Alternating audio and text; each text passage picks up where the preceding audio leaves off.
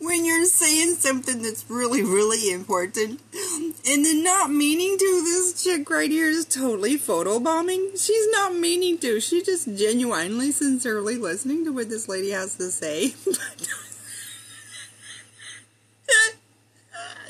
Those earrings, the Igloo cup earrings, whoever you are, lady, you made me laugh. Oh my goodness. My ears are not pierced anymore, but I would totally do that.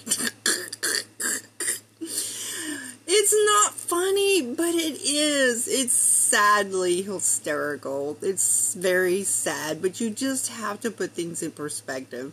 The law, you cannot collect blood in plastic cups, and they didn't even know that. So it just goes to show that you have undertrained people. She's wearing Igloo cups on her ears, little bitty Igloo cups, but oh my goodness, the Igloo cup earring lady. Oh my gosh, look at those earrings. What the heck?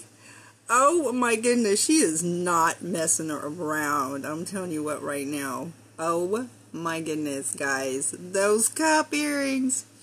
That is so going to become a thing now. Wow. Everybody should be wearing, well, if you have your ears pierced. And look at it. Oh my gosh. I would wear a fan hat, a big like ceiling fan on top of my hat.